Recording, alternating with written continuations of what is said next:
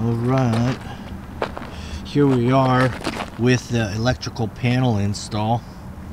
These are some of the components you're going to need to put one of these on the pole. Of course, you need the panel right here.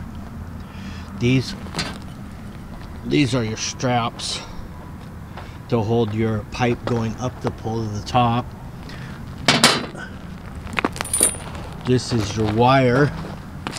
It goes from the box to out the top of the pipe. The electric company splices on at the top from there. This EMT right here comes out the bottom of the box with your ground cable. I actually drove these ground rods into the dirt yesterday, and what they are is they're 5/8 diameter pipe, and they're 8 feet long. We drove those in with a 20-pound sledgehammer, standing off the back of the tailgate of the truck because of the height of the pipe at 8 feet above ground. The copper wire is clamped on.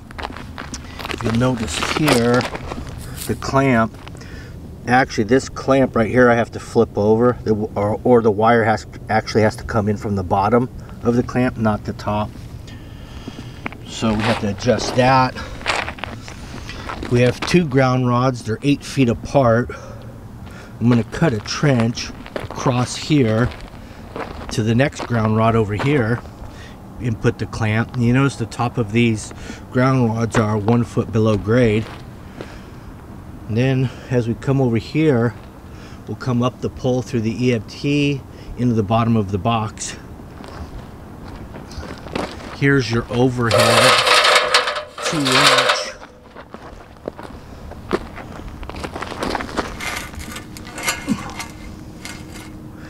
A 2-inch by 10-foot threaded on both sides will come off the top of the box.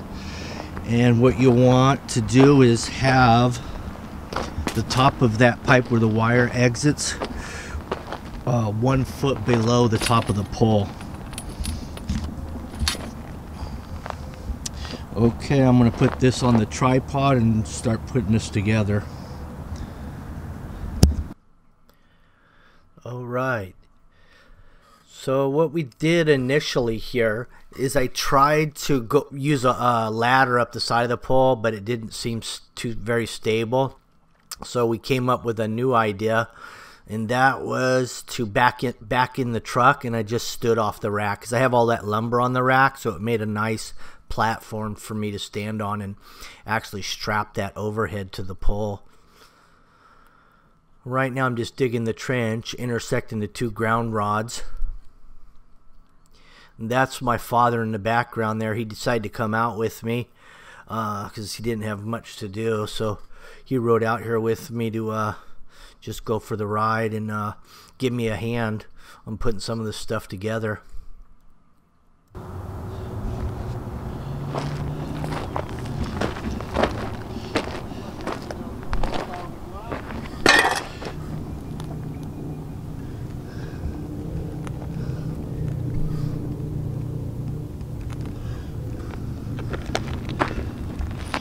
That's the 2 5/8 inch diameter copper ground, 8 foot deep, foot below grade. So I basically drove them, 9 feet. And I used a 20-pound sledge, and it worked out really nicely. Worked great standing off the back of the tailgate.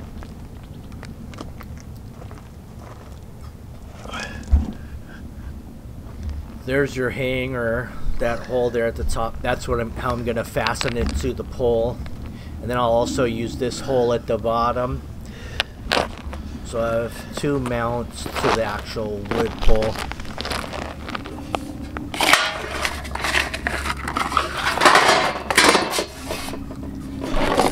Came with some labels to mark all your wiring, diagram once you get all your fuses in place and to the house,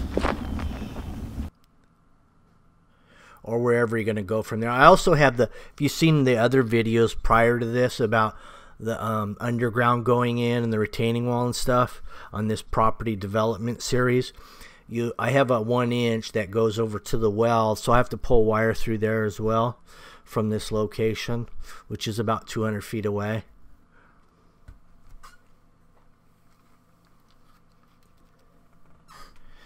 Now I've got the level, and that's a magnetic level, so that worked out really nicely on a metal box. Muscled it in there, by God. Oh wait, yeah.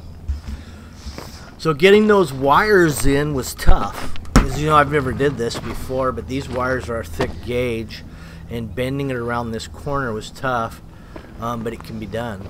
You just have to kind of pre-bend them and then feed it through that hub there. A few things I found out going through this process is that you'll want to have that pipe the right length before you go up there. In this case, it was that was just standard 10-foot length, and it was actually about a foot too long. So I had to pull the wire back out, cut the pipe, and then I went back up on the pole, and I realized, oh, the wire's too long going into the box, too much excess to try to get around that socket. So I took it back down, cut some of the wire off, and you should get your wire length, the length that you want before you even go up on top. And your leads going into your box, get that the exact measurement for the sockets it's going to plug into. And then also have it pre-stripped before you get down into the box, and then it goes to you can cut a lot of time. Like on my second time, if I did this again, I could probably do this whole thing in about 2.5 hours. In this case, it took me about 6 hours.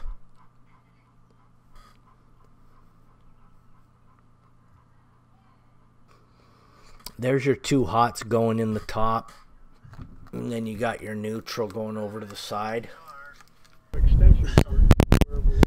Alright, here we are in the socket. There's where the actual meter will go, plug into that socket there.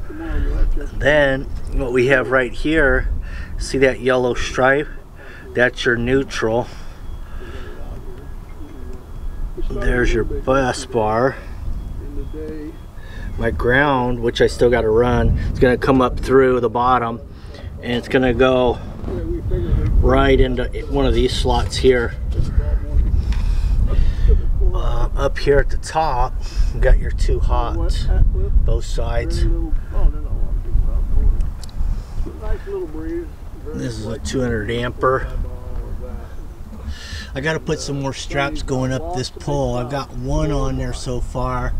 I'll put a rope and a bungee cord just to temporarily hold it while I lined up these wires in here and tightened it up. And then also I put these 4 screws in at the top here. So what we have is 1 foot below the top of this pole. That's our stub out. We've got a 2-foot minimal excess wire hanging out the top there. We probably got about 2.5 feet. And then you come down in here, it's all tied in. We got our 1 foot below grade, 8-foot length, 5/8 copper ground rods, 8 feet apart. And that's going to tie into the bottom of this panel. So right now I just have to get up here, get up on this pole, and put a couple more straps around that post. Alrighty, let me get back set up. Alright, so I'm going to back the truck back in here, get it close to that pole as I can, and I'll just stand on the lumber on top of the rack. That'll give me the height that I need to work those straps in. And I'll have 3 straps on the pole.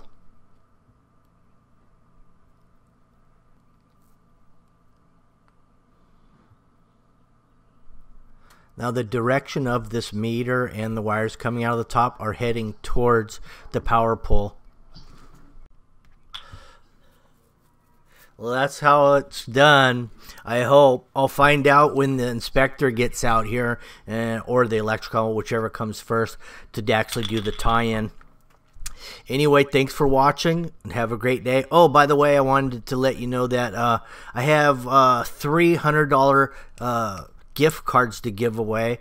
Ariat is providing them, and they have, you know, all the workwear. They have cowboy stuff as well, but they have some work boots, work clothes, and 3 people are going to win. So all you have to say is, I want the Ariat gift cards, $100 gift cards. I want Ariat gift cards. that's it. And you're entered into the contest. And then Ariat will. I actually have the codes in hand, so I'll send you the code. Whoever wins. Anyway, thanks. Have a good one. Talk to you later. Bye.